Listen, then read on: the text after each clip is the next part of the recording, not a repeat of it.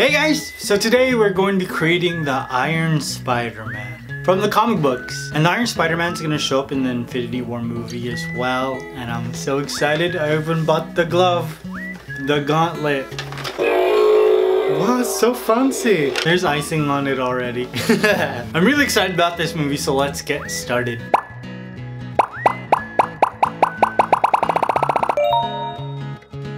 Look, it's so hard to get red food coloring off of your hands. And there's also pink food coloring here, but I'll put some makeup on so you can't see it. I love Spider-Man. I love Peter Parker, Miles Morales, Spidey-Gwen, Silk. I'm curious about how they're gonna upgrade the Iron Spidey outfit in Infinity War. Now the Iron Spider-Man outfit in Infinity War is very close to the Spider-Man that I already created on this channel. Look at him, he's such a cutie. This guy is such a cutie. So I decided that I was gonna adapt the Iron Spider-Man from the comic book. I love this suit, it's so sleek, and in this style it looks so adorable. And make sure you stick around to the end of this video because I'm going to be doing a giveaway. What? I'm giving away a package of these awesome unicorn cupcake wrappers. Aren't they so precious? They're so easy to use, you guys. Now let's get started on this cake. Let's create this cake. The first thing I'm gonna do is put on my 5-year-old drawing cap and draw a picture of this Spider-Man. So I took a marker and started out with his head, and then I created all of his features. Now this suit is really sleek, so I didn't really give any definition to the muscles. It almost seems like a lot of just color blocking with the red and the gold. I bought a box of crayons and I wanted to use them because I wanted to color this. It's been probably like 10-15 years since I've colored something. I'm not that good at coloring. I didn't even stay within the lines. Let's create this cake. I'm recycling the footage from my red velvet cake. I didn't want to shoot this part over again, so I'm reusing what I already shot. I was trying to save time, you guys, and I just wanted to be upfront about it. I took my cake, placed my generic figure printout, and then I just cut it out using my sidekick. Pulled away the excess, took off the printout, then I cut my cake in half with a cake leveler. I'm gonna place my cake onto my cake board, and then I just filled it with some buttercream and smoothened it out with my offset spatula. How up to date are you guys on reading your Spider-Man comics? Are you up to date at all? I only know the comic book characters because I bought all the Spider-Man toys, but I haven't actually read any comics in a while. The last comic books I read were during the Civil War comic book event, and that was like 2006. And using my paring knife, I started to carve away at my cake, turning it into a dome shape and then making sure that there's definition in between each of Spider-Man's limbs. Now in the Civil War storyline, Spider-Man is integral to the story. Did I use that word properly? Now in the Civil War storyline, Spider-Man reveals himself to be Peter Parker. And it's like this whole thing, there's a press conference, Iron Man is there. And the reason he reveals himself is because of the Superhero Registration Act. He sides with Tony Stark, which means that there are no like secret identities anymore. You're sort of like an official officer of the law, I guess. I'm sorry if I spoiled that for you. That comic book came out in like 2006, so you had plenty of time to read it, you know? It's what, 2017, 18, 16? I don't know, it all gets kind of hazy. If you haven't read it yet, go purchase it. I won't spoil anymore. And also, everybody dies at the end of it. Now, after I finished rounding out my cake, I placed on a crumb coat. This cake is really small and the crumbs kind of get everywhere, so this crumb coat ensures that all of the crumbs stay on this layer of cake. Can you tell that I'm sweating like crazy? The summer is beginning, you guys. It's LA. Summer, it ends for like 2 months and then it's summer all year round again.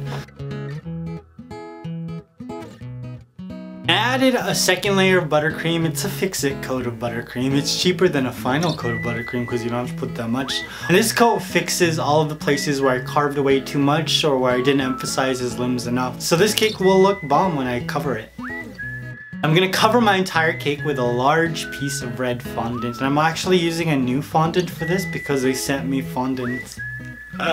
It's Fantasia. They sent it to me for free, and it's made in Los Angeles. I live in Los Angeles. Now I'm just pushing it down with my hands, and then I'm just working it all the way down to the bottom of the cake. And using some sculpting tools, I'm gonna make sure that I'm pushing the fondant into the armpits of Spider-Man and making sure that there's a separation between his face and his body. You guys have seen this before. You guys have seen this so many times. I made so many of these cakes. Let's review them, shall we? The Black Panther. Oh, look at that cake. And this one looks nice too. Oh, and there's 3 in this video. There's 3. And there's 5 for the Justice League. What? He's making a lot of cakes, this guy. If you want to see an entire playlist of my bae cakes, there is a link for you in the description box, also at the end of the video. And also here, if I remember to do it. Otherwise, I'm pointing at nothing. All of these cakes are so cute and like kawaii. Does kawaii mean cute in Japanese? Does it? I don't know, it's all pretty hazy. I'm just gonna cut away the excess with my sidekick parent knife. He needs a name, you guys. I was thinking about calling him Knifey, like wifey. Do you guys remember that song? Will you be my wifey? Yes, I'll be your wife. It's like Jagged Edge or like 112, I think. I don't know, it gets all pretty hazy sometimes. So I was thinking Knifey, but with your track record, I think that you guys could come up with a way better name. So let me know in the comments what you want to name my knife. And I cut out all of my yellow Spider-Man details in some yellow, brown, mustard, yellow, brown, mustard fondant. Midsummer Gold, I'm thinking yes. Okay, yes. You know what hit me like 2 days ago? That I'm gonna be a grandpa that says yas one day. How weird is that? Now with all of my yellow, mustard, brown, mustard, summer, midsummer's gold, mustard, yellow, brown fondant, the first thing I did was I coated each of my pieces with some magic sauce. If you don't know what magic sauce is, there's a video for you in the description box. After I brushed magic sauce onto all of my pieces, I took a dry paintbrush and just brushed on some gold luster dust. I find this easier to coat all of my pieces. I also have the least amount of gold luster dust coming off when I do it this way. Now very carefully, very carefully, place all of my gold pieces onto my Spider-Man. I just added a little bit of magic sauce behind each piece so that they would stick. You see, the gold doesn't rub off at all. And you really don't want it to, because you want this to be as sleek and as like crisp as possible. If it wasn't, I would have thrown this cake out and then started all over again. If you want to recreate this Iron Spider-Man, I put my picture on the Facebook page, so make sure you head over to my Facebook page, give me a like, and see the wasteland that is the Koalipops Facebook page. I should be so much more active on the Facebook page or on Twitter or like Pinterest and like all of this. It's just social media, just like it gets kind of hazy. And you know, with other characters, I usually add more fondant to emphasize like the chest and like the arms. But I wanted to keep this super simple so that it just looked like, oh my gosh, like Spanx or like spandex, you know? Now in the comic books, the Iron Spider-Man has 3 extra spider legs. Why 3?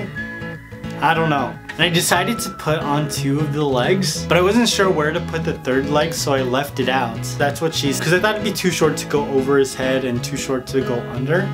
But when I was taking pictures, yo, it looked pretty good underneath. That's what she's, and voila, my Iron Spider-Man is complete.